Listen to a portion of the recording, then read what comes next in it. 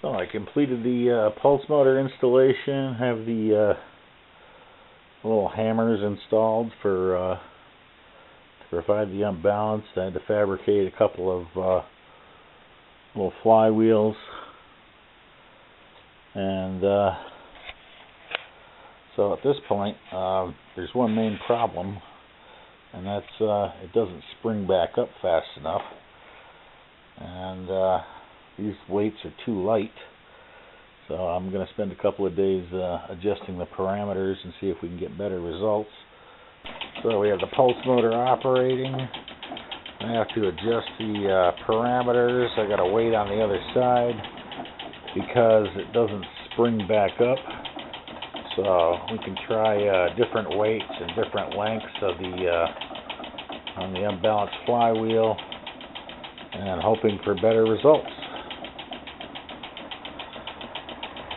But the pulse motor is working well, and it looks at this point the pendulum configuration might actually perform better. The problem is the springs.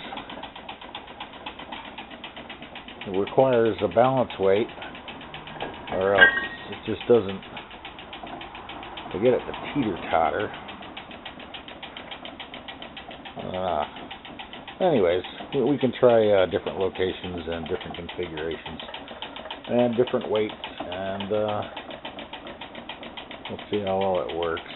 But at this point, it looks like the pendulum configuration will actually produce better results.